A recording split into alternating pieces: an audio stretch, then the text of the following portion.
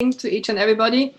Third week of our course, and I hope that you already feel a bit more alert for the various categories of the oil market, the making of the price, the different actors. And speaking of the actors, I would like to draw your attention to the International Energy Agency, which we briefly mentioned last Thursday before finishing the course. The International Energy Agency was founded in immediate reaction to the major oil crisis of 1973. Just to remember, October 1973, a very well coordinated military attack by Syria and Egypt against Israel on the Jewish holiday of Yom Kippur. That's why it's called the Yom Kippur War.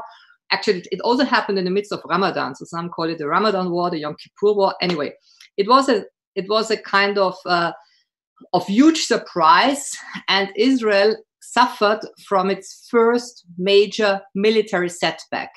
For those of you who are interested in Middle Eastern affairs, who have studied the history of the Middle East a bit, you know the series of wars that we have seen ever since the establishment of Israel, General Assembly Resolution 1947, the war starting in spring 1948. And then we had this major war of 1967, the so-called Six-Day War, June 1967, when Israel was managed within a very few, not even a week, 6 days, to conquer to conquer territory, which beforehand was part of either the Hashemite Kingdom of Jordan, when we speak of the West Bank, even though the Hashemite Kingdom of Jordan was not really running it in a legitimate, or was not legitimized to run it, but this is a different story. Anyway, Israel had conquered huge chunks of territory, and in 1973 we had this revenge, so to call. So 6 years later, Anwar Sadat of Egypt and Hafez al-Assad of Syria were able to move on, to advance. And in order to preempt a complete defeat by Israel, the United States for the first time intervened militarily. And that was also the first big hour of OPEC. It was the time when Arab member countries of OPEC decided to impose an oil embargo. So this oil embargo really put OPEC into the headlines. We were speaking about it briefly last time, but just to also remember what I showed you about this cartoon, the perception, and I call it a misperception of OPEC for many, many years, namely this Eastern Muslim cartel of Arab sheikhs, so to say. I'm not exaggerating, but this is a bit the way it is perceived, blackmailing the poor market economies of the West. This is a perception that is still prevailing on many, many levels when it comes to how OPEC is perceived. And in order to be less dependent on OPEC oil, but not only on OPEC oil, also on general data when it comes to oil reserves, when it comes to possible interruptions, the International Energy Agency was established in 1974. The International Energy Agency is, legally speaking, part of the OECD, of the Organization of Economic Cooperation and Development, based in Paris. And the IEA is headed today by Mr. Birol. He's from Turkey. Actually, he spent a long time of his life in Austria. He was studying and I think also teaching here at the Technical University. And what is the role of IEA? It is a counterweight, first of all, to say, to the dependence on OPEC oil that was felt, very closely felt, with the oil embargo in 1973-74. Remember, the oil price increased then by 4 times within a few weeks. And that led to a major crisis. The pump stations were empty, and the world was running out of oil. So the idea to establish something like the IEA came from Henry Kissinger, then Secretary of State. And he said we need some sort of alternative system that would help us, the industrial countries, the oil importers, the traditional oil importers, to handle such a situation, or first of all, to preempt that it would ever repeat itself. So the main objectives of the International Energy Agency was, first of all, to improve systems for coping with such an oil supply disruption. And for that very reason, oil stocks were put in place. You see it in the last paragraph on that slide. Oil stocks that every member state of the IEA would handle a reserve, a national reserve, that differs sometimes from 50 days, 60, 70 days, or maybe sometimes even longer, so that if there is an oil supply disruption, national consumption can still be met through these stocks. And this is an important issue. Speaking of stocks, actually, we also have gas stocks, not only oil stocks. And when we speak about the price, and you read an article in a proper energy magazine like Platts or the real oil papers, not now in a daily, in any kind of daily. The articles, when speaking about oil price developments or gas price developments, will often also hint at the stocks. Right now, the situation is that the stocks are very, very full, and this leads to even bigger pressure on the price, in the sense that the price is low, the price could even fall even more, or the price is moving. Right now, what I've been reading over the weekend when it comes to gas stocks, some of the gas stocks are emptying a bit because the economy picks up in many countries, not only China, also in others where we have been moving out of the lockdown. So the role of the stocks is quite important. And stocks were created in 1974. Stocks are usually run by the state and the major oil companies. So sometimes you have just a national oil company, a major one, or you have 2 or 3 oil companies. In Germany, it's organized in the federal way. In Austria, it's the state Ministry of Economy plus OMV, for instance. And this, ever since, actually has preempted any kind of oil price, oil crisis, or running out of oil that we saw back in 1973. But above that, the International Energy Agency is also about compiling data and so promoting exchange of data, promoting information system on the international oil market. And for those of you among you who are interested in this topic to study it more, in your syllabus, you will find as sources of information the OPEC website, opec.org. And on that website, you can download as a PDF the World Oil Outlook, which is published by OPEC every year in autumn. It started, I think, only 12, 13 years ago to have such a major compilation of data, while the International Energy Agency has already started to release the World Energy Report every year. And that, unfortunately, you cannot download it on the website, but maybe you can find it in the library, or if you're really interested in pursuing this topic. It's interesting because it gives you a very precise compilation of data. So for those of you who would like to develop more knowledge, expertise on this topic, reading the World Energy Report, or don't have to read the entire thing, but it's a good data book. It's a good source of looking up certain facts and figures.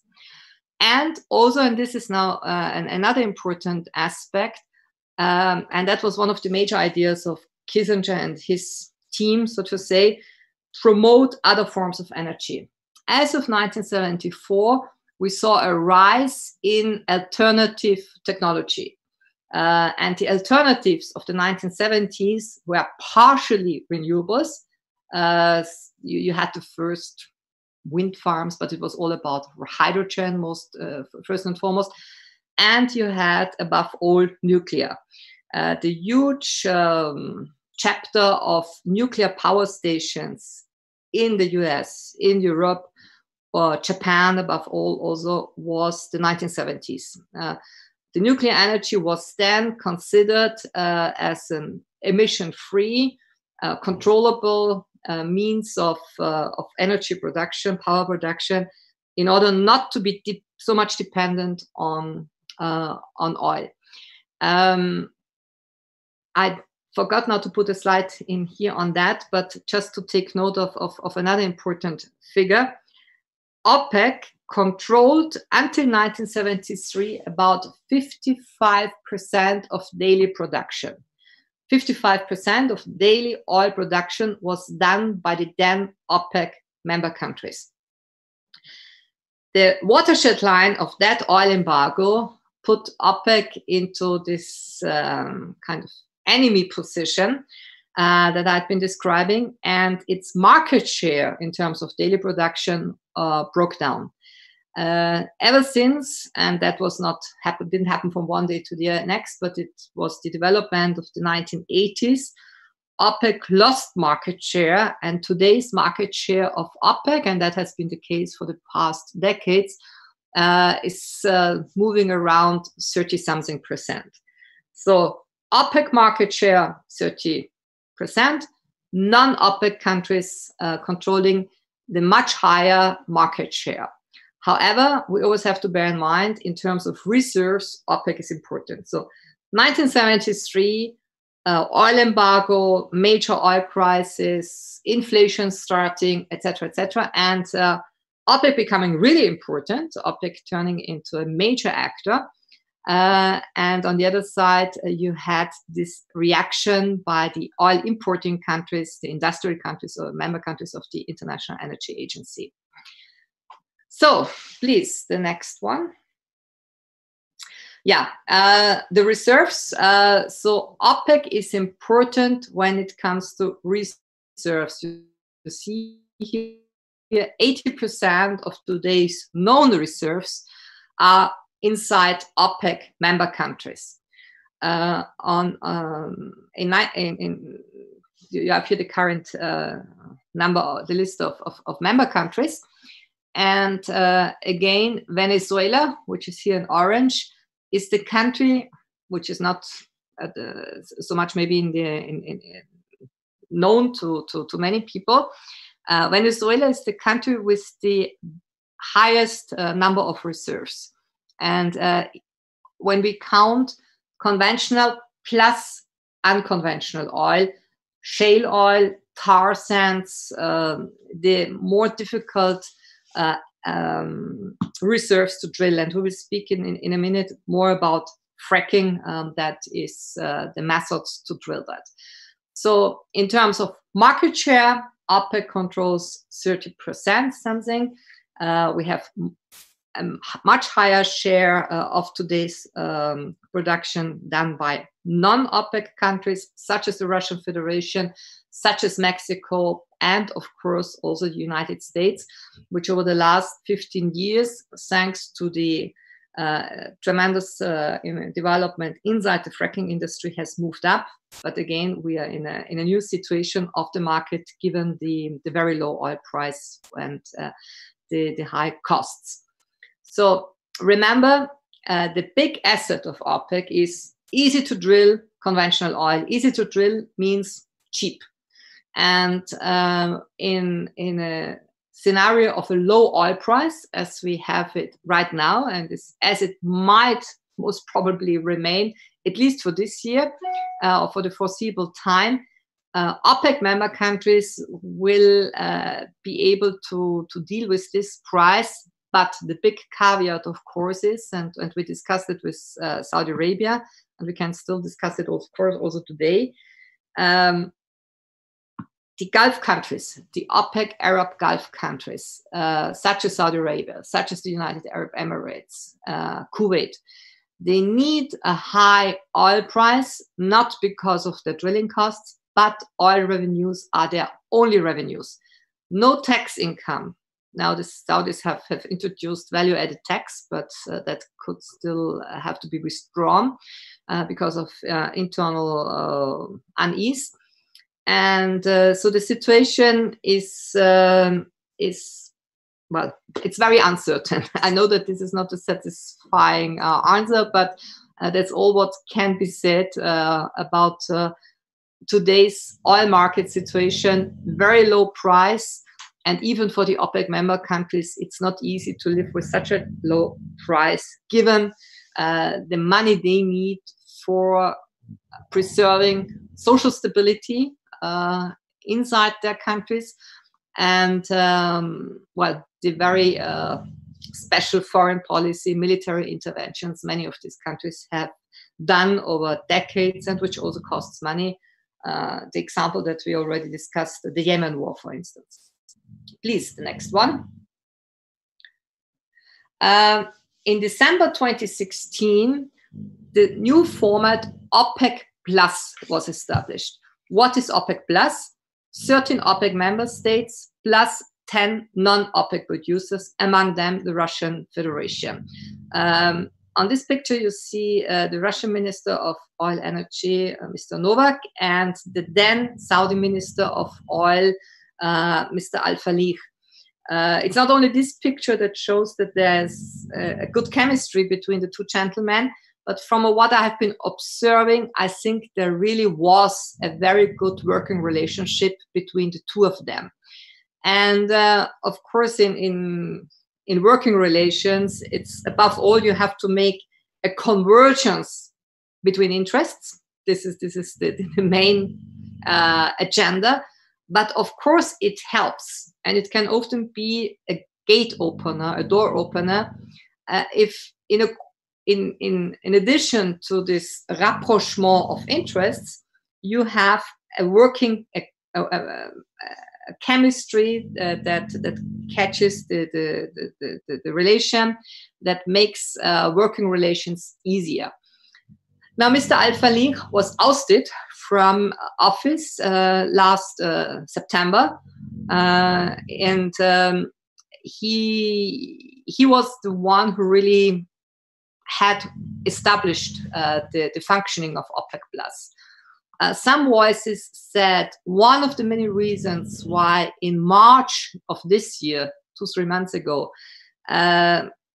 there was no consensus between Russia and Saudi Arabia on the quota was maybe due to the fact that Minister Al-Falih was not anymore there.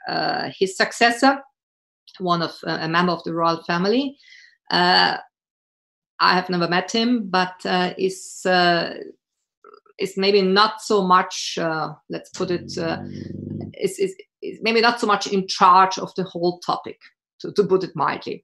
So people, as always, make a difference, and the ousting of Minister Al-Falih, I think, contributed to the weakening of the OPEC Plus format. This is my faraway perception. OPEC Plus so comprises 23 oil producers. They coordinate their production. They face a common problem, which is a low price. And this low price, we had it over the last 3-4 years. That's why this format was established.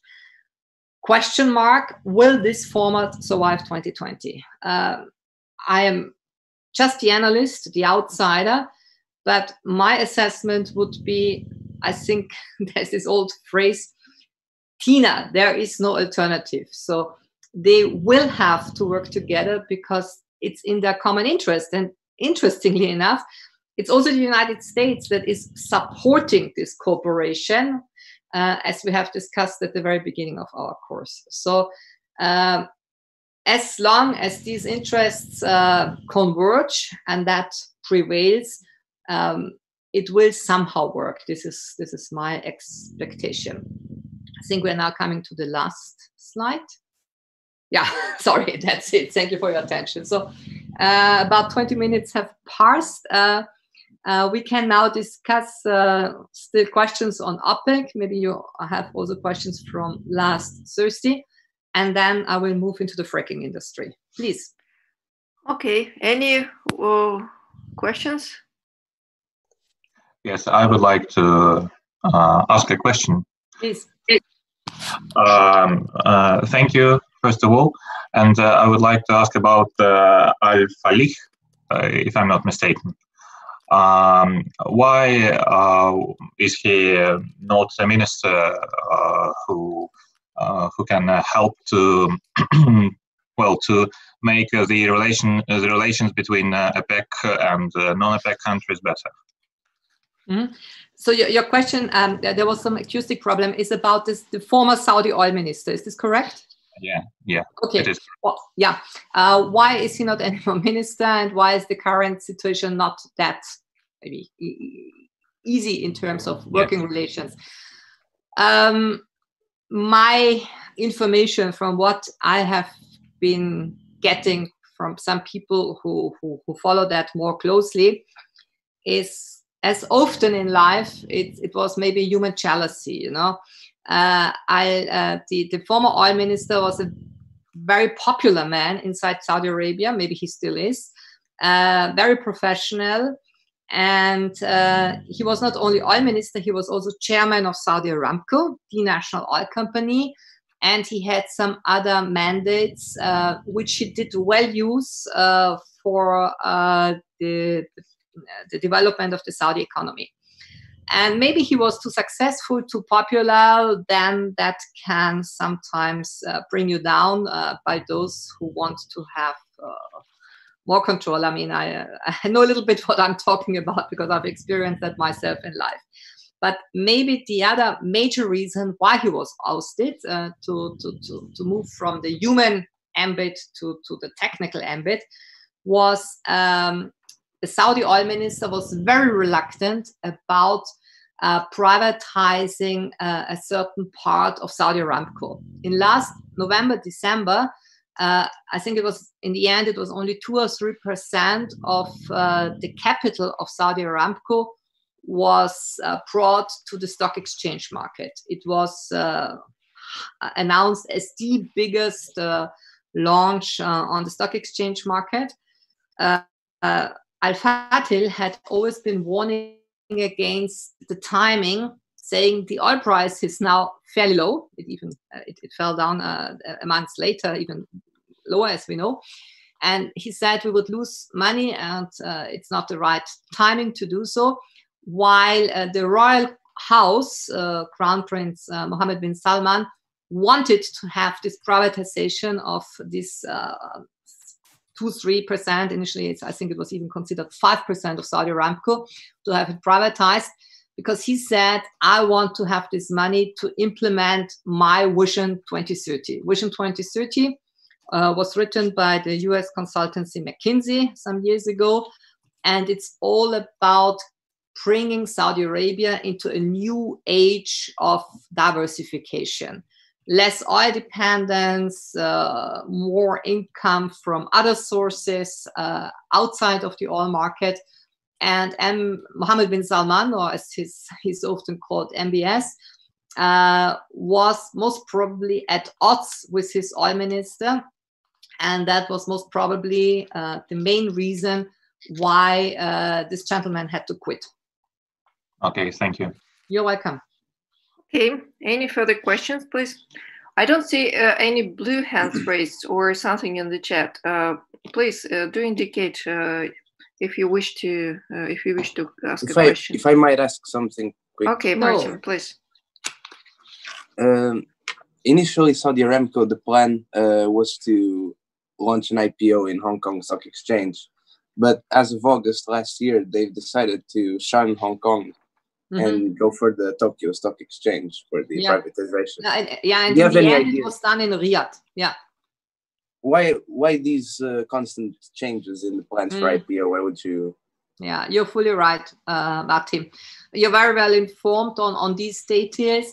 I think in the initial very beginning, as far as I recall, it was even considered to do it in London and New York to really pick the big stock exchange market, and then they were looking for some other places. In the end, it was done only in Riyadh, yeah, which is now not the place to be when you launch a privatization and going and becoming part of the stock exchange market. Why were these shifts? I think these shifts illustrate the uncertainty, the internal, maybe even struggle that was there between the royal house, between Saudi Aramco, between different consultants who said we have to do this, and then they said no, I prefer that. I think it only illustrates an internal struggle. Principal question: to do it, and if so, how and where to do it. And in the end, it didn't materialize the way people had wanted it to be.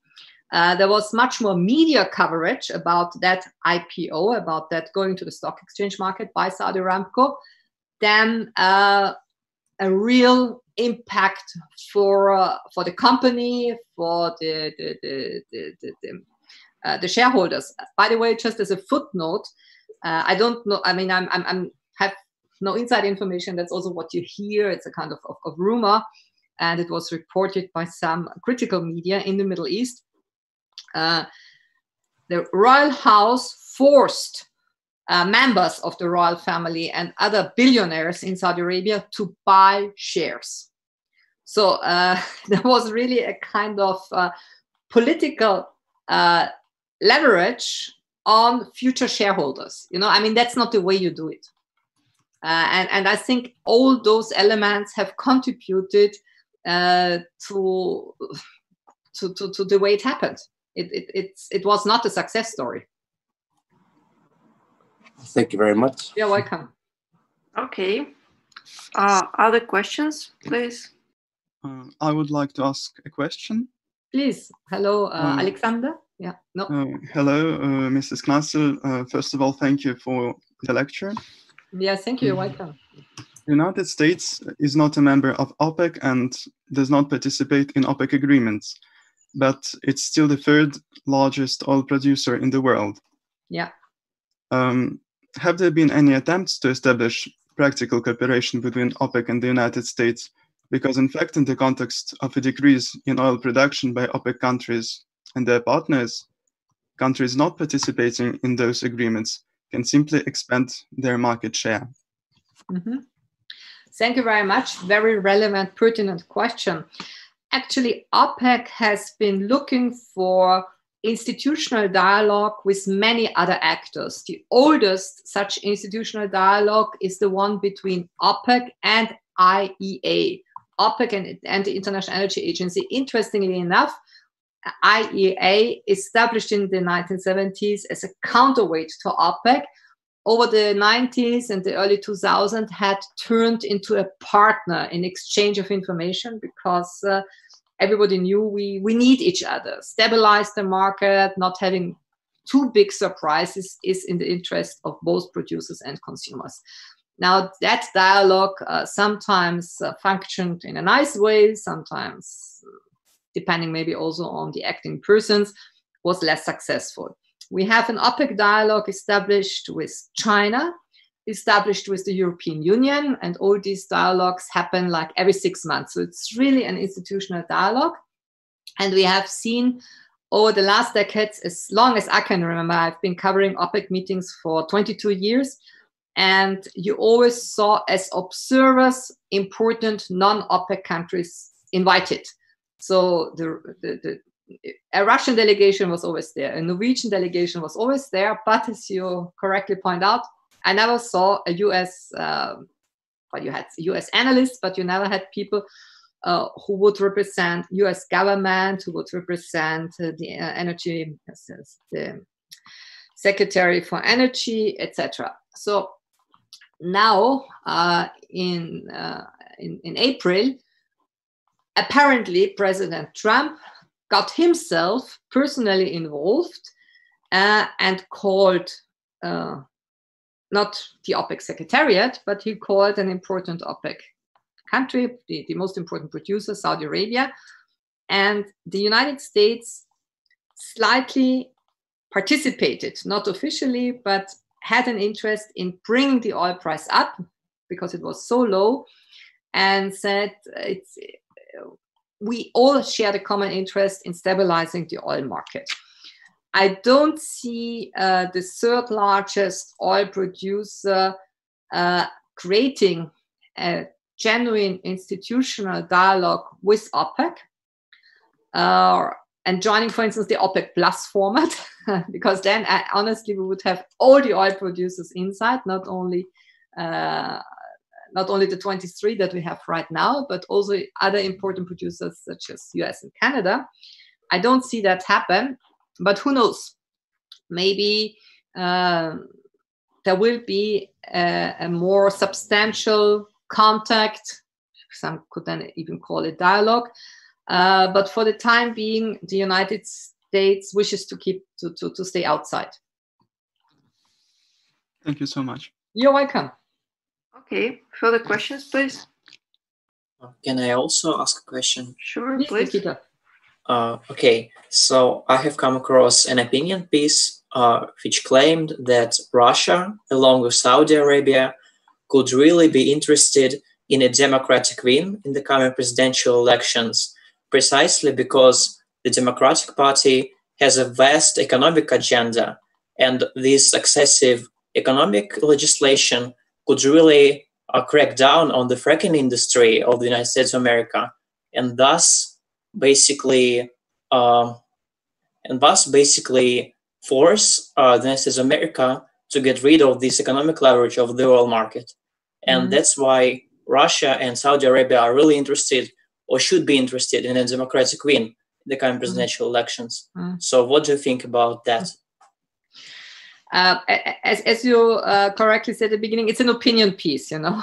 So somebody has shared an opinion, and all opinions should be based on some factual indications why this or that could move in such a way.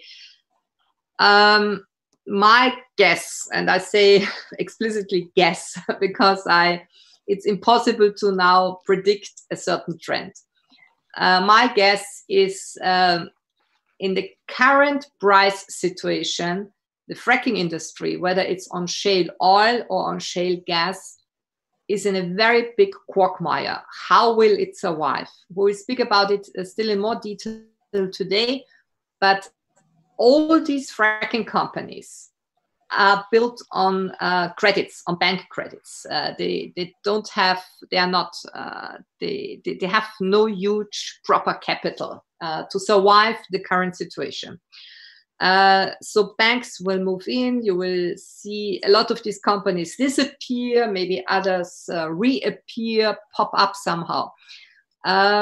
One thing is sure, that Donald Trump has a very big heart for the traditional industry in the United States, be it coal, be it steel industry, be it the new one, which is not that new because the US was always an oil producer, much more important in the 1920s and 30s.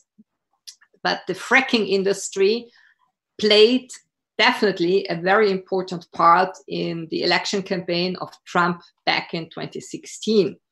And as we know, it was a surprise that Trump had won the elections. But I always said, well, he represents a big part of U.S. interests, which is these industries, and they gave money for his election campaign, and they are also now interested in having him, keeping him for a second mandate.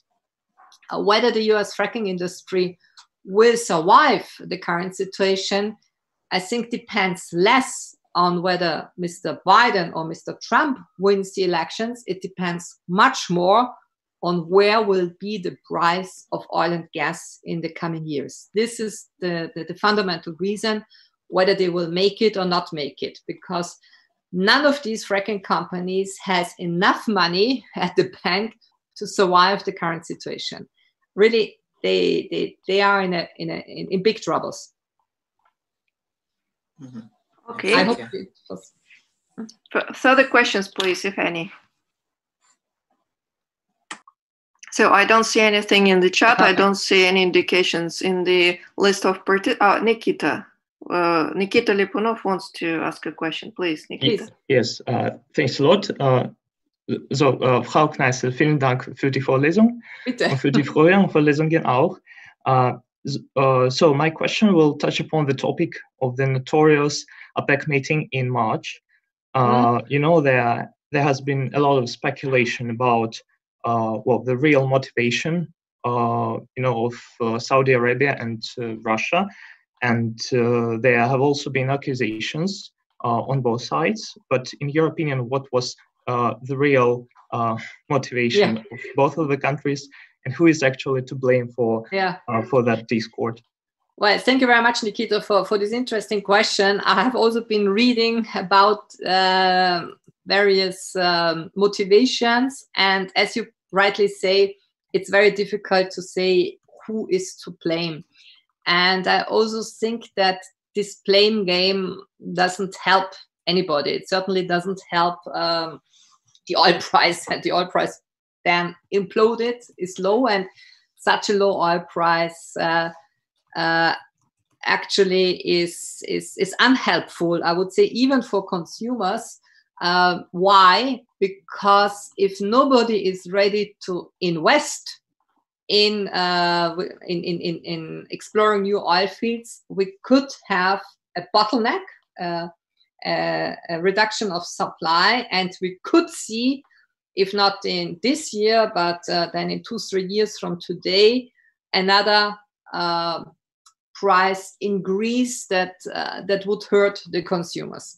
And anyway, the current very low oil price is not really useful for many of us, because we are all somehow condemned, if I may say, to immobility. I mean, we can rarely make use of it. So then, when you think of mobility and driving, but who did what? Who, so to say, is to blame? Who made the first mistake? Very, very difficult to say. Maybe it was more about perceptions also than reality. Maybe APEC, or the Saudi delegation in particular, confronted the Russian counterparts with a take it or leave it position, and maybe it was just a misunderstanding. I have no idea, but I believe that the fact what I mentioned beforehand, that we do not anymore have the same people on the Saudi side, like the former oil minister Al-Fatih, that has contributed to a worse form of communication. This is my observation. I think this has definitely contributed. But who started it? Which side had what kind of strategy in mind? Impossible to say. Okay, danke sehr. You're welcome. Gerne. So I think that at this moment we have exhausted our immediate questions. Perfect. Am Thank I you right? very much. Here So we it move to seems the so. next presentation, which is about unconventional oil drilling. We often also call it the fracking industry as such. Just a second, Karin. I have. Yeah. Just take your time. I will start talking in the meantime. Here, I need to. For the presentation, and I will start. Remember, in the first class, I introduced you to conventional versus unconventional oil and gas production, and we used some of the terms. So just to recall those. Thank you very much, Ekaterina. Here, just a second more. It seems that something doesn't work as planned. Fracking industry, there is no translation into German. We also call it fracking industry. Shale oil, we call it Schiefergas, Schieferöl, shale gas, Schiefergas. schiefer, it's a part of these sediments, because how is shale oil extracted? Shale oil is extracted not in this traditional vertical way. It's more of a horizontal way of drilling, which we will discuss in a minute. And the fracking industry developed between, let's say, the late 1990s until 2010. And I recall a conference I attended in 2010, where the delegation of the United States, there were some people from the US Energy Department, announced back in May 2010 that the United States will turn back, will reconquer the market and turn into a major oil and gas producer and exporter. And I remember very well the atmosphere in this conference room. Actually, it was in Ashgabat. It was an energy conference in Turkmenistan, organized by the Organization for Security and Cooperation in Europe. And I remember my personal surprise, the surprise in the room.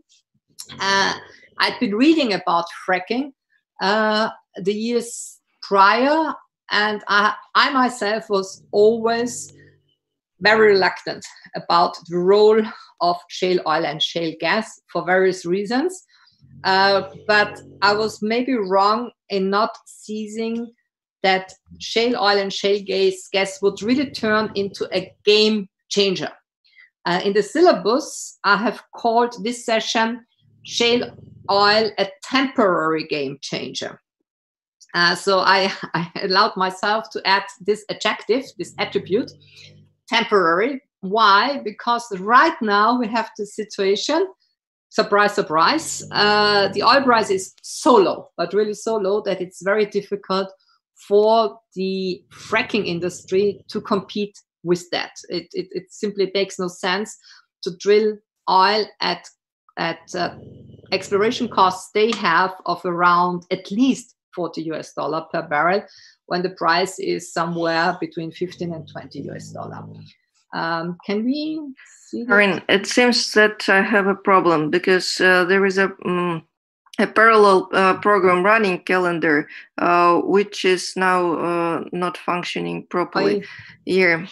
And what I can do, I can resend your presentation to all the participants right now, because I'm afraid that I need to reload my computer to be... but you can reload your computer. Here. Shall we make a brief break of 2-3 minutes? Here, if it is possible, could we? Of course, for me, make it. Everything is possible. So I will be leaving the we conference. Make a brief break and then... Just let us take 3-4 minutes. I will send the presentation to everyone, and I will reload computer in meanwhile. Good.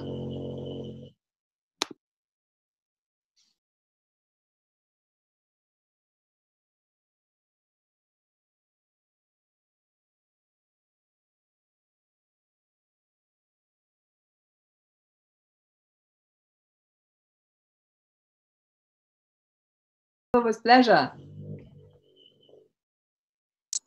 I have one possible. Please, hello. A bit outside the topic, but the discourse is always centered on the fact that the Middle East needs to diversify the economy and find alternative investments, as is the case with Dubai, and successfully. But we have seen that this model has sort of failed, until the present, before the coronavirus pandemic, because they had the break-even point was very unstable. And now with the crisis, they have entered complete default mode in Dubai and need the bailout from Abu Dhabi.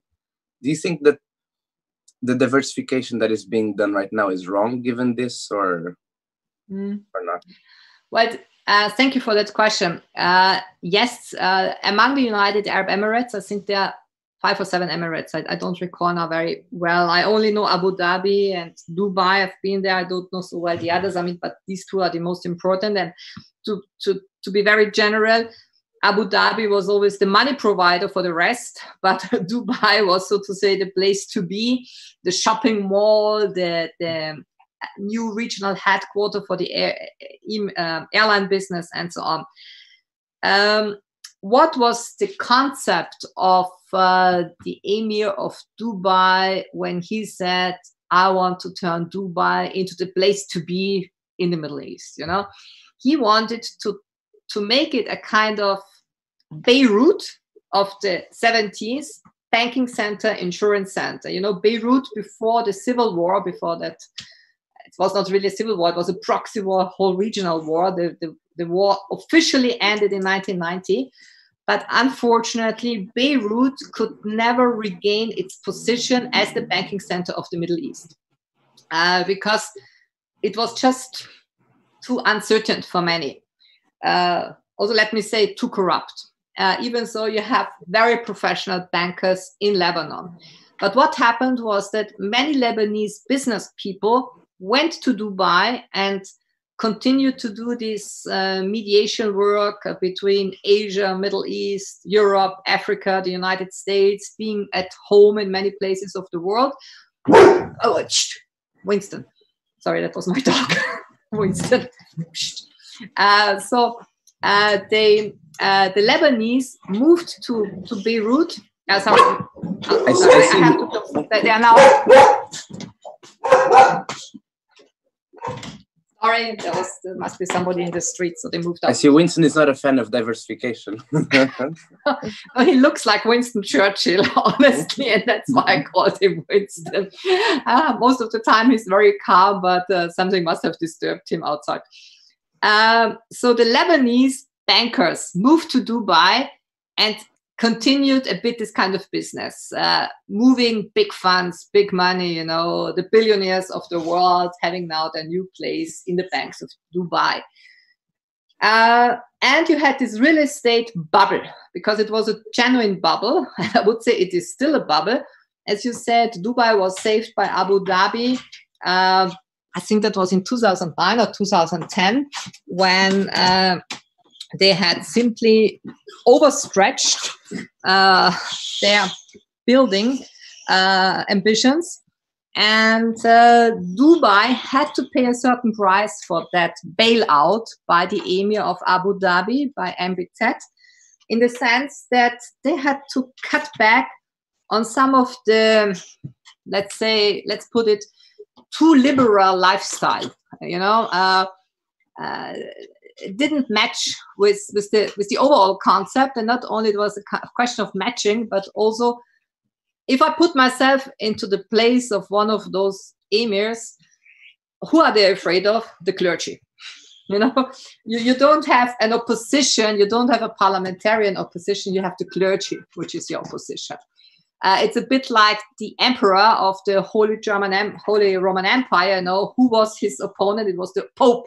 You did not have, well, you had the other feudal lords, but your biggest dangerous opponent could always be the Pope. And this is a little bit the situation with the various royal houses on the Arabian Peninsula.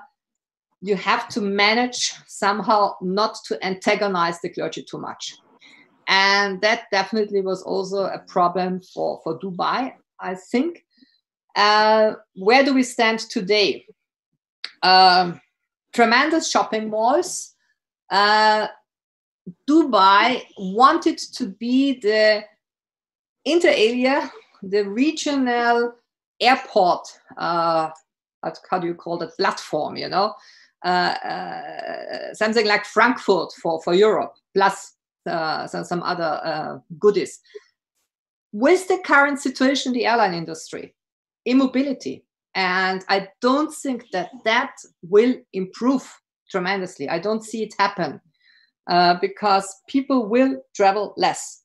I don't see a replay of the tremendous airline moving that we had before the pandemic pick up this summer, in autumn, or next year, for various reasons. Millions of people out of work, companies saving money for business flights. doing this kind of video conferences we are doing. They are not, they cannot replace all meetings, but they can replace some meetings. Who will still afford business class? Also a matter for the cost issue, cost expenditure of a company.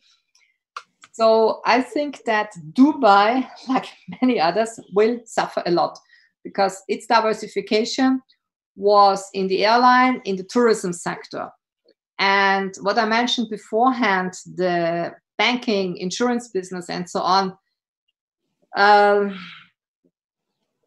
I think in the end, people will look for safer havens to do financial transactions and so on. This could still be London. This could still be Switzerland, Frankfurt, or whatever. You know, I'm not so much into that world, but it's we do have a very, very volatile situation in the Gulf. The stability of various governments in the light of a very low oil price is an issue. Well, thank you very much. You're welcome. So, Karin, it seems that I have managed to Bravo. Great. Sorry for that. So that's is this the right presentation? It should say, I saw it beforehand. You had put it on beforehand. I saw it, but it did not really. Is this the wrong one? I put unconventional oil gas production. 1 second. Right now I don't see anything. Beforehand I saw one, but now I don't see anything. Here it is. Is this the right one? It should say session 5. Okay, so again, the wrong one. No, but it does say session 5. Session 5 fracking. It does say session 5, the one you were just showing. It does say session 5.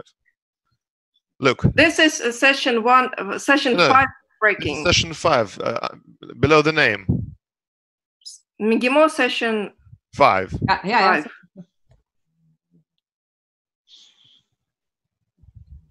So this is the initial slide. Yeah, I saw it beforehand, but I don't see it now. Oh, why not? How about others, guys? Can you see the screen? Sure, we see, yes. I can see it. Yes. Yes, it is okay. Price factors. Supply, demand, geopolitics, etc. Karin, how about you? I don't see it, but I don't see it, unfortunately. But I know it by heart somehow. So believe me, please. The slide says price factors, supply and demand, geopolitics and geopolitics, demographic factors. You know what I will do? You know what I will do? I move with my notebook to my desktop because I have it also on my desktop. So no problem. I can watch it on my desktop. Sorry for that. Don't worry. Don't worry. It's not at all an issue. 1 second. I will just put it here on my desktop and we can start.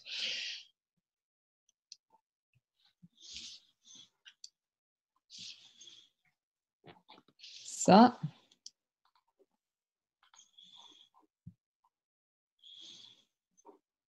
my desktop is already a bit low, too much on it. 1 second. Unconventional oil and gas production, implications, and so on. Schieferöl and Schiefergas. Here we are. If we go on the first slide inside, after the opening slide, you see price factors, supply and demand. I would like to bring you back to the list of basics because when I said the question I think Nikita asked beforehand, where will the fracking industry stand? What kind of political influence will there be by the outcome of the US elections? My answer was, in the end, it's a matter of price. You know, whether the fracking industry will survive or not, I don't think that it will be subsidized by the US taxpayer. I don't see it happen. So in the end, it's all a matter of price. So what are the price factors? Let us go back to the very fundamentals of the various elements that make up the oil price. Supply and demand, very important to always keep that in mind. Do we have oversupply right now? Yes, we do. What about the demand? Tremendous peak in demand. I put here a bit lower, and let me convey this as a major message of today's class. It's always possible to create supply, but it's impossible to create demand once demand has peaked. Go back to the 1970s, oil embargo, 1973. What happened? Companies, governments started to look for oil outside of OPEC. Where did they go? To the North Sea. When the oil price went up and up in the early 2000s, remember the slides that we had been watching over the last 2 weeks, these BP slides about the historic movements of the oil price. When the price goes up a lot, what happens? People start to look for oil in other places. Also, for instance, offshore production, offshore Angola, offshore Nigeria, expensive. But when the price is in its 70s, 80s, and above 100, it makes sense to do that. And when the price was that high in the mid-2000s, in particular between 2008 and 2006, 2008, it went high. People started to get interested more and more in the fracking industry, in the unconventional oil production, because it started to make sense to produce at those high exploration costs, because you could get a certain price also for your fracking oil. So supply and demand are the main factors. And I like to come back here to Zaki Yamani, the still alive, very famous former Saudi oil minister, who said a very famous phrase by him, in the short run, the oil price is always a matter of politics. Is there a war? Is there tension or not? In the long run, it's always the fundamentals of supply and demand that will shape the price. So these are the basics. Geopolitics are on the side of both supply and demand.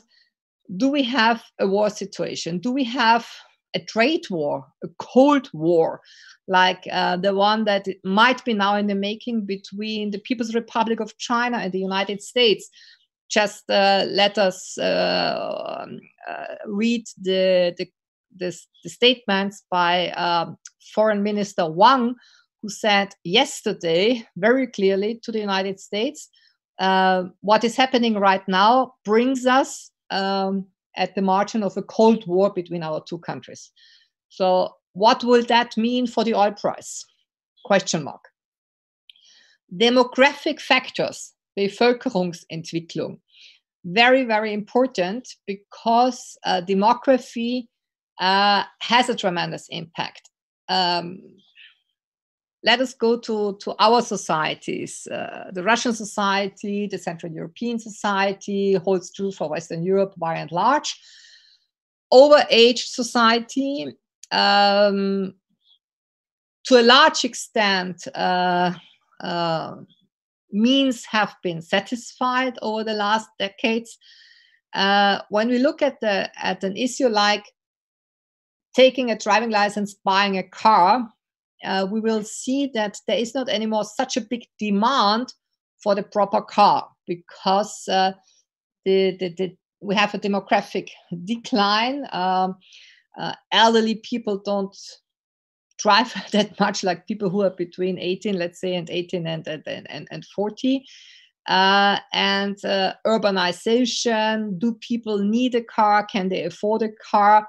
Is it still possible to afford a car with all the urban regulations that you have? That holds true for many cities, such as London, Paris, Vienna. it's a nuisance to have a car, etc. So all that affects it. When we take the African continent, a very young population that will definitely need energy to a larger extent, for the simple reason that large parts of the African populations, there are many, there's not just one, for the time being are denied access to a proper energy delivery system, electricity and others. That's also one of the reasons why my guess is that the future big industrial plants for the automotive industry might be on the African continent and not so much in Europe or in North America, because it's there where the car market of the future will probably be. And then also a very important factor, we have seen the financial markets interact more and more over the last 30 years. The financial markets, the so-called futures, or as we call them in German, Terminkontrakte, have been playing a very important role in the making of the price. Remember, oil is not anymore physically traded in the sense that a vessel of oil arrives in a port like Rotterdam, and the price of that day when the oil is loaded, brought to the buyer, it's not the price of that day that is paid, but in order to spread risk, and risk is there, you have a weather risk, you have a transport risk, you have a risk of terrorist attacks, you have a risk of war, you have all kinds of risks in the making of the oil price. So buyers started in the 70s, 80s to develop these future contracts. Future contracts mean buyer and consumer decide on a future price for the delivery of an oil cargo, holds true also for gas, at a certain day. And in order to spread the risk, you hedge against all kinds of adversarial developments. This kind of financial instrument made sense as long as we spoke about oil products being traded along these future contracts. What we saw in the 1990s with the deregulation of the financial markets, crude oil was traded on a future basis, not only heating oil and gasoline, oil products, where you have a specific audience, you have a specific time when that is used, the heating oil in the cold season, driving oil, so to say, in the summer season when people drive more. This was the old general rule, not anymore applying to the same extent as it used to, but still somehow valid. Now, in 2008 and 2009, we saw the breakdown of the financial markets, bubbles, all kinds of bubbles. Housing bubble, credit bubble, insurance bubble, you name it, you have it. And one of the bubbles, of course, was the commodity market, the oil market. 2008, tremendous high oil price level, above $140 per barrel. And then after the bankruptcy of the US Lehman Brothers Bank, and then some others would have followed if the US government hadn't nationalized huge banks, American Insurance Group and so on, there was a tremendous wave of nationalization, temporary nationalization, but it was nationalized in order to save those banks. And the oil price broke down. Banks, investment houses like Goldman & Sachs, JP Morgan had a portfolio of above 50-60% in oil futures. So there was a lot of playing, and I already mentioned the term speculation. I told you when I spoke of speculation in early 2008, people watched me in a skeptical way, but I think it was speculation. So all that plays into, and all these are price factors, elements that determine the moving of the price. Let us go now into the next slide about, I think this one should now be on, geopolitics. Let's skip that because this we have discussed already a lot. the one on, sorry, there's a typo. It should say here combining fracking and horizontal drilling dissolution. Do you see this next slide? Target J, horizontal drilling. Guys, do you have it? Do you see the slide? Yeah. Yes. Maybe let's also skip that slide and go to slide 5, shale gas production, because this is much clearer to start, and then we go back. The figure where you have this drilling station and the sediments, do you see that one, shale? Shale gas production techniques and possible Exactly. environmental hazards. Guys, can Exactly. you do you see the slide? Yes. With the figure. Okay, perfect. So here I would like to briefly explain to you how fracking, how shale gas, and what is here shale gas, it also is valid for shale oil, because our topic is much more the oil market than the gas market. You see here horizontal drilling. So it's not just the vertical. Of course, you go vertical from the drilling station above, and you go through water tables, and then chemical ingredients are moved into the sediments, into the shale sediments, where pockets of shale oil or shale gas or tar sands are found. So we are not speaking of huge oil and gas fields, which, thanks to physical pressure, move up then in a regular way. Once you have tapped an oil or gas field in a conventional way, it moves due to physical forces. In that case, you have to fill in water and chemicals in order to bring these sediments, these pockets, above the surface. Some remarks. This kind of unconventional production is, first of all, much more expensive. Secondly, much more detrimental to the environment. All kind of oil and gas production is detrimental to the environment. Because you always need water, you always need huge surfaces. In the case of shale gas, it's even much bigger surfaces.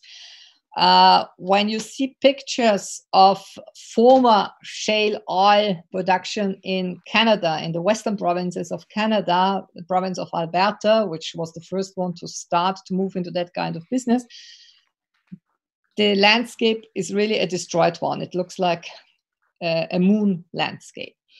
There have been various movements, civil rights movements going on against shale and gas and oil production in the United States. I think it was Matt Damon who made that film also about, called Dirty Gas or something like that, which is a documentary that was released more than 10 years ago.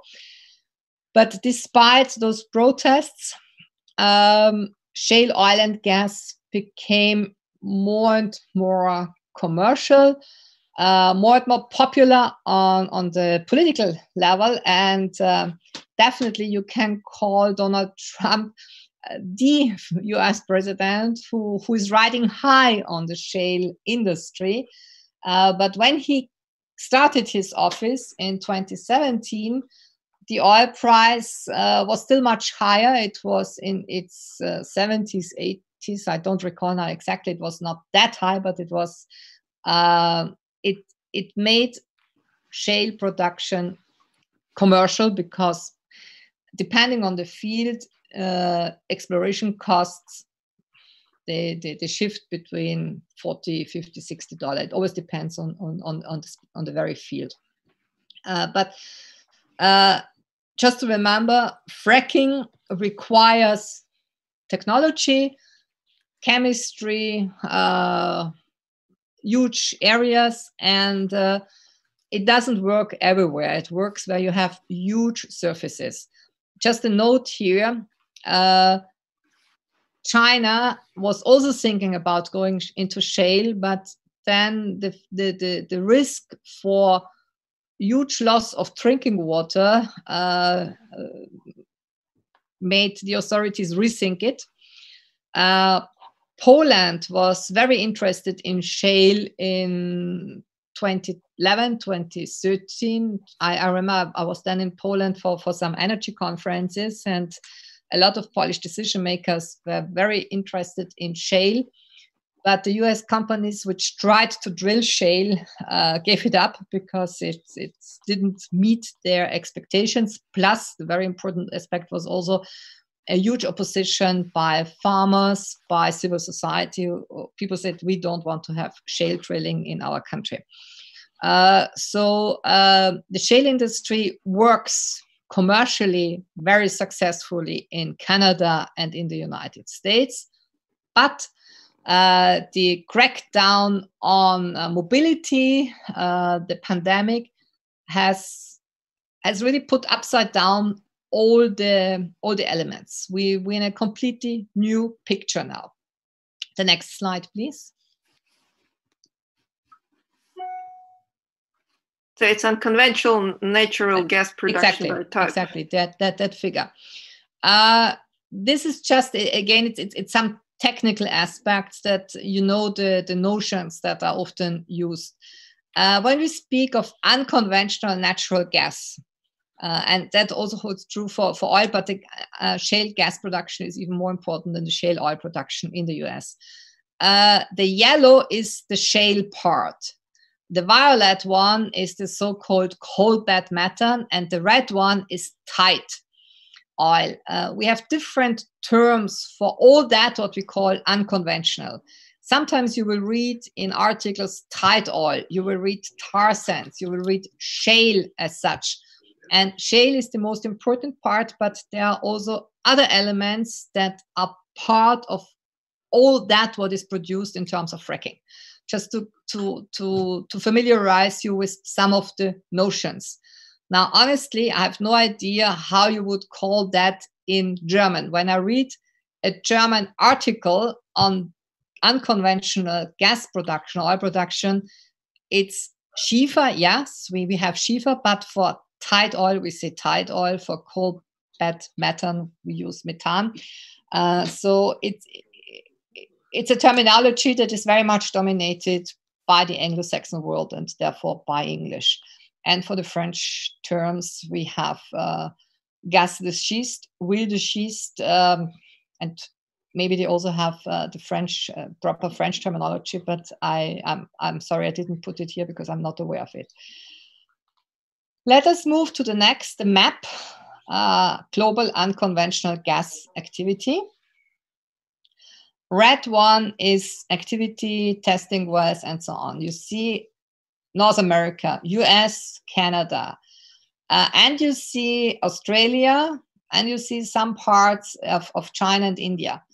But as I mentioned beforehand, authorities in those countries, and I would say also in Australia, have become very reluctant about going in that because they say the risks for drinking water are too high. So there is a competition also between water to drink or go into unconventional gas and oil production. Important, very important element, because the water issue is a rising problem on a global level, not only for reasons of hot summers and too warm winters and the entire topic of climate, but it's also a topic because of the mismanagement of water sources, the mismanagement of wastewater, and so on. And that holds true for many, many regions of the world. The next one, where you see the puppet, the dolls, the Russian dolls. I got that slide from a German colleague some years ago.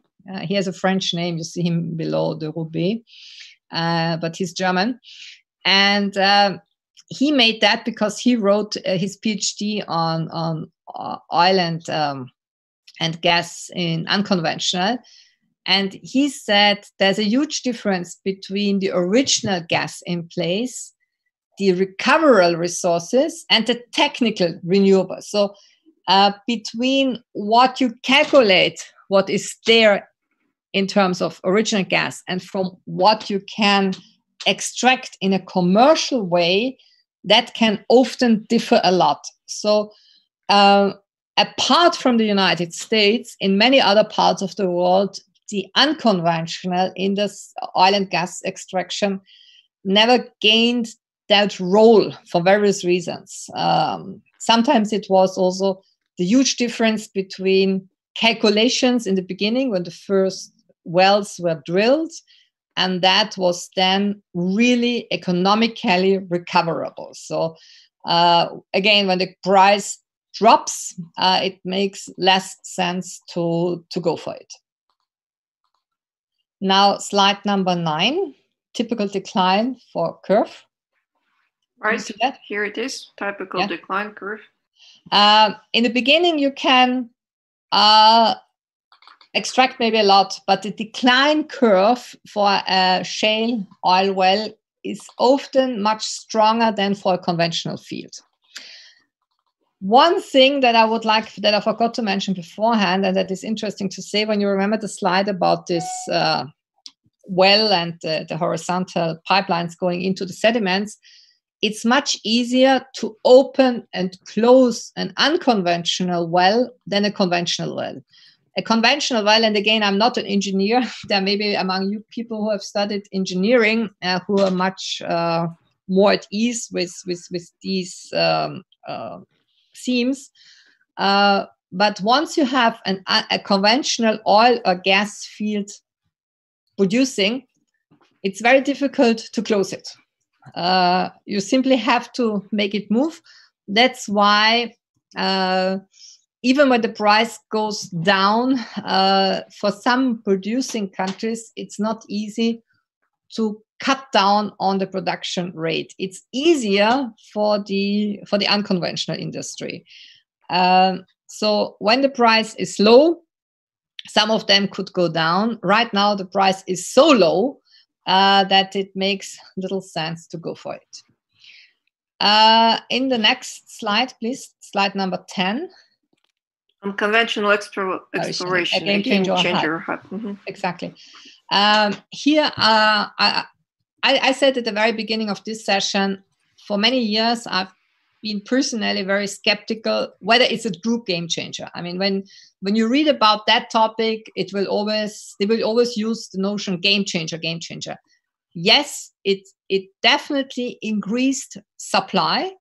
And what happened to the fracking industry, not now for the first time, now we have an exceptional situation, but already back in 2014, when the price dropped tremendously for various reasons, we have discussed that, many of them had to close, had to rethink, had to invest in new technology to make exploration costs cheaper. It all depends, again, on the price, and they became victims of their own success because they were the ones who added additional oil and gas to the supply side. And this additional volume of supply has, of course, contributed to the price declines that we have seen over the years in 2009, in 2014, and definitely now. But now again, we are in an exceptional situation. And I don't see the current situation now as the new normal. I hope that we will not see like a lockdown every now and then because of a pandemic. It's impossible to run a global economy on that level, not even a national economy, and nobody is acting in an autonomous way today. We are all interdependent, even in a more deglobalized world, but we are interdependent. And so how to run it and how to make it, I would say, I put here a question mark.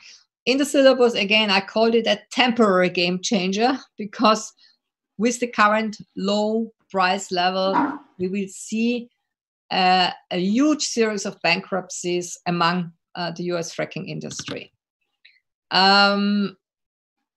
Just to give you one example, Royal Dutch Shell decided in 2013 to stop all shale drilling in North America because they said for themselves it didn't make sense. They preferred to pursue the conventional one where it's easier to make money, to put it very, very clearly. Smaller companies are better performing. They can work on a trial and error level and think what works, what doesn't work. So will it last, the whole thing? Will the United States become really energy self-sufficient and so on? Remains to be seen. But let us close here and continue then on Thursday on the rest of the slides. And let us use the remaining 10 minutes for your questions, because I hope that we didn't lose anybody now in the second part of the class. It's a bit technical, but just to summarize my main messages. Unconventional oil and gas drilling added tremendous amounts of oil and gas to the supply side, made the price drop to a certain extent. Exceptional situation right now. And the US fracking industry is an important element in spite of all the question marks that you have, in particular stemming from ecology. Whether it will be here to stay remains to be seen. Please, the floor is yours. Okay, so do we have any questions? Please speak up or raise a blue hand or chat or use the chat function. Hello. If I might, one short question. Yeah, sure. Our regular question asker. If it's no problem. So this, the oil dispute between Saudi Arabia and Russia, does the reluctance of Russia in cutting down production show that it's overall conventional production? And is there a strategy to diversify it into unconventional, to have like more, in any future crisis, to have more leverage to, not leverage, but flexibility to cut or increase production in any case? Well, reserves, main question, how many reserves can still be drilled? And how do you treat your oil and gas fields? Again, I'm not an engineer, but reading about it and listening to people who are in that field, I've often been told you have, please forgive me now my language, but I put it very bluntly, you have to be nice to your oil and gas field, yeah? You should not mistreat it. So the moment you exploit too much in too short of a time, you risk to lose it. Because again, the sediments, even in a conventional oil and gas field, can get lost, you know, they can go down. So it's a matter of high expertise of, again, under inverted comma, being nice, being prudent with your oil and gas field, not overexploit it. The injection of water, the injection of this and that, how much you do it, it's a matter of to which extent you have a recovery rate of your relevant oil and gas field. The recovery rates shift a lot, they differ a lot from field to field. But in many fields, you have a recovery rate. What can you get out of your field that is often below 50%? So with better technology, with more prudence, you can get out more of a field than if you simply exploit it, because right now the price is high and we have to make the most out of it. The situation in the 1990s, in particular in the Russian Federation, because you asked me that question, was there was a kind of wilderness of who did what, you know? Some people say, I have no insight, but from what I've been reading, that has contributed to the over-exploration of some fields. Some fields got hurt. Qatar, for instance, has been more prudent with many of its gas fields and said, no, we don't want to tap them now, we wait, we don't want to overexploit them. So there are many, many aspects that are responsible for the amount that you get out of your reserves. And where do you still find what reserves? I mean, from time to time you read a huge gas field nobody had known about beforehand was discovered here and there. Yes, but at what kind of costs? And again, I'm not only speaking about the technical costs, commercial costs.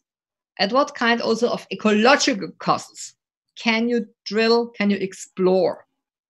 When the price was high, there was a bonanza towards Sao Tome and Principe in the Gulf of Guinea of West Africa, which is also a very fragile ecological zone in terms of sea life, maritime life. As far as I know, I remember from my reading, people have moved out again because it's too expensive. If you want to say good for the marine life there, you know, because yes, you can drill there, but it's a matter of costs. And the ecological aspects are often very low on the agenda. In the end, the price is always decided by the price that you can get out of it. Well, thank you very much. You're welcome. Okay, further questions, please?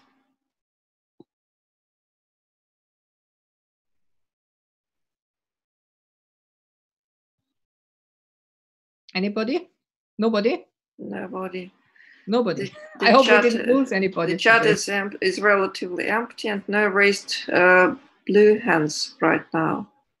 Okay. Karin, if I may ask a question as well. Please. It was puzzling me since the end of your previous presentation. Who decides how that decision on the oil stocks was made? So how the countries were obliged to have these stocks, or was it just a recommendation of international agency organization to do this? Well, the International Energy Agency, I have to reread it, but from what I remember, it turned into a kind of membership obligation. You're a member of the International Energy Agency.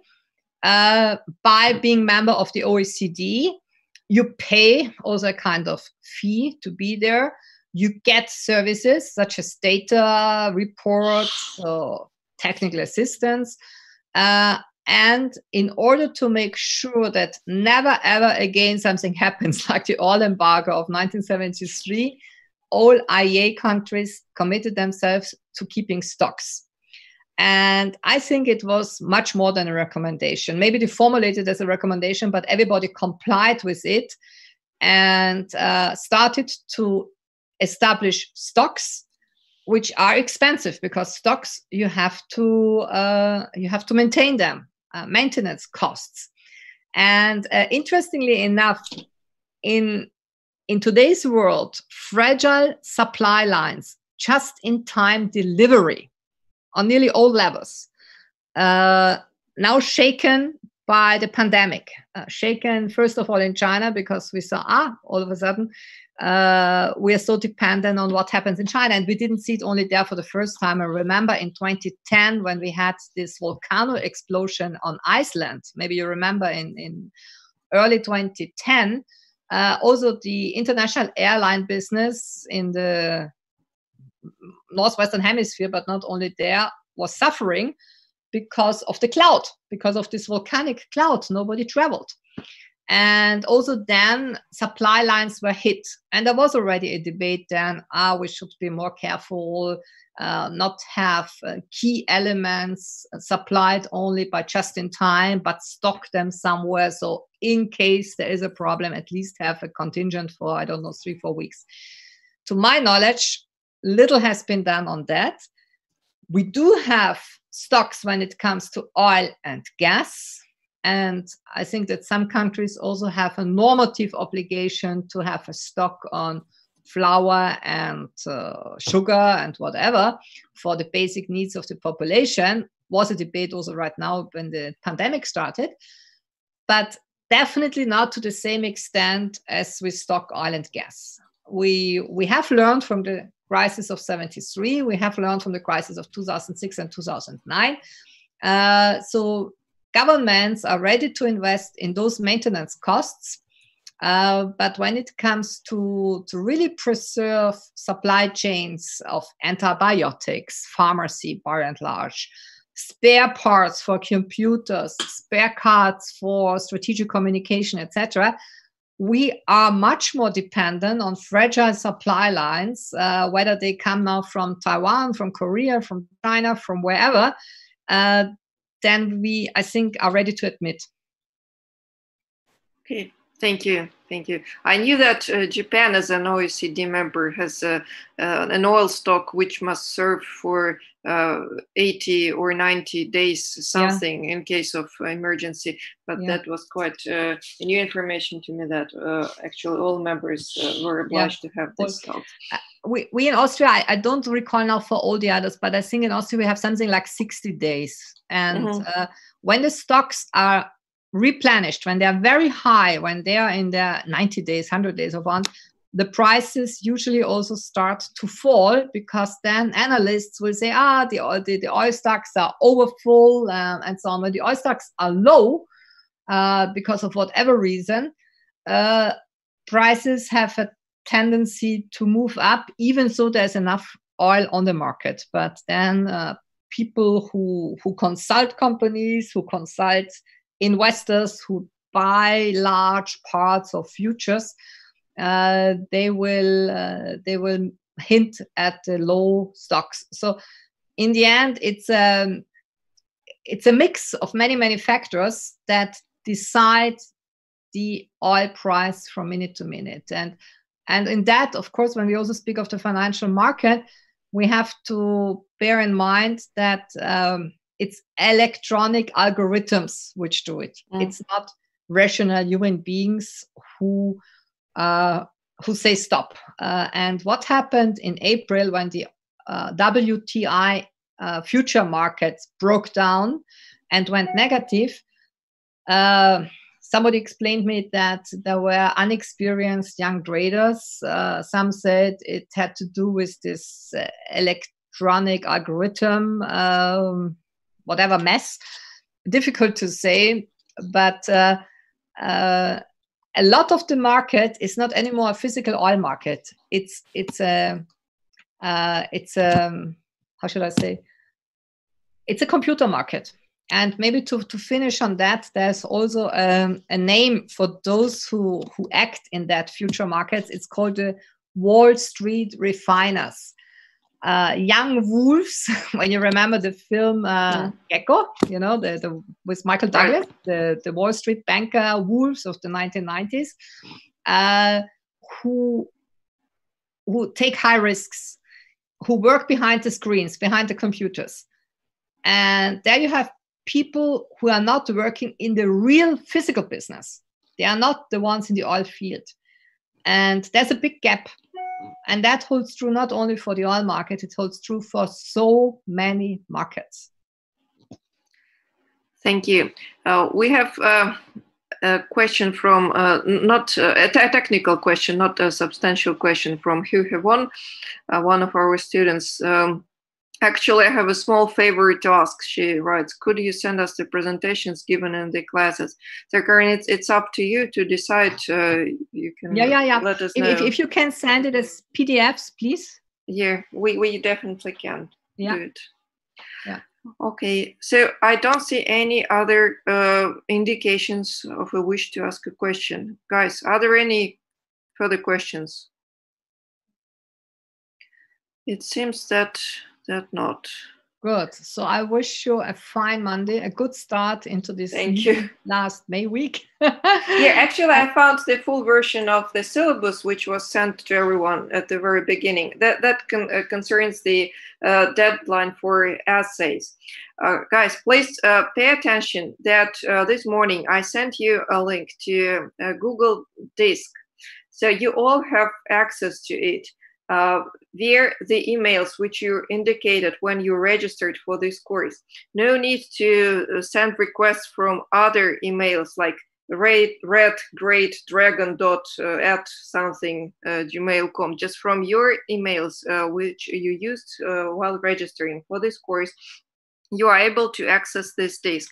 And the syllabus says that an essay of 3 pages. Imagine you're asked by an international magazine to present a comment analysis on the topic of our course. You can, of course, go beyond the topics we will discuss in the course. So the papers are due by June the 10th. This is what the syllabus says. Please mind this deadline for the essay submissions. Excuse me, please. May I ask a question? Please. Is it limited only by 3 pages or? No, Vice Rector Baikov, when I asked him what kind of requirements for the exam he would suggest, and he told me, what about a 3-page essay? So if you feel like 5-page, 6-page, please don't mind. Okay, clear. I know Thank what you. it feels like when you have a lot to say on your mind and then you're limited to 3 pages. That's just a rough reference. Clear, thank you. You're welcome. Excuse me, I have another question regarding the essay. Please. How can we discuss the topic with you, or? Well, I think it would be very difficult to discuss the topic with each and everybody among you, because as far as I know, the group is above 70.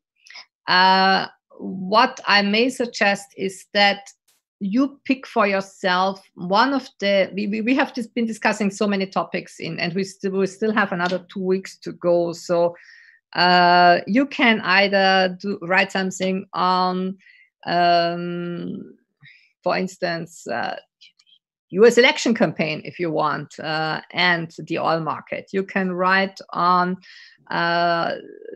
the situation in the Middle East, what's next for Saudi Arabia, if you want to write something more into geopolitics. You can write about the situation in the Caspian, what lies ahead. Will the Chinese take over the entire Caspian producers? Anything you want, anything that comes to your mind.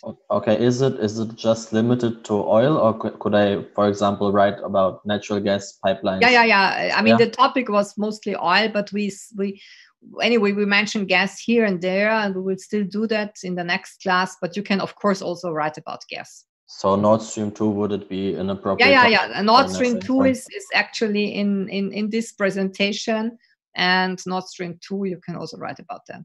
Okay, thank you. You're welcome.